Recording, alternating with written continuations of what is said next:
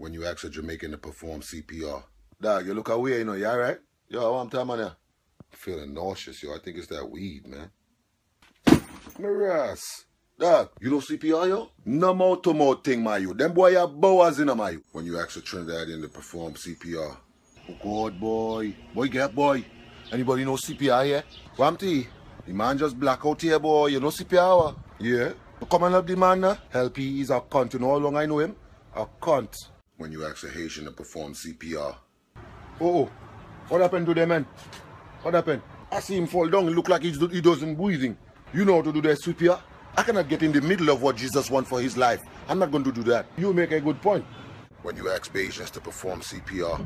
What in Jesus' slippers going on here? This man walking and just black out.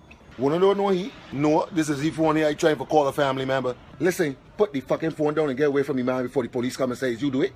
When you ask Guyanese people to perform CPR. Oh, scorned by this side, boy. This lady just walking and just drop down like that. You know this girl? No. You know CPR? No, I know MYFB. What is that? Mind your fucking business. Suppose your man pies and shit. When you ask Grenadians to perform CPR. Hey, what happened to this man, boy? Which man? Look the man there lie down on the ground. Watch, I don't see nobody, boy. But look the man lie down there. You forward, you know. Well, if you could help the man, we help the man. So you go take him out and put on this man as a civilian. I don't do that.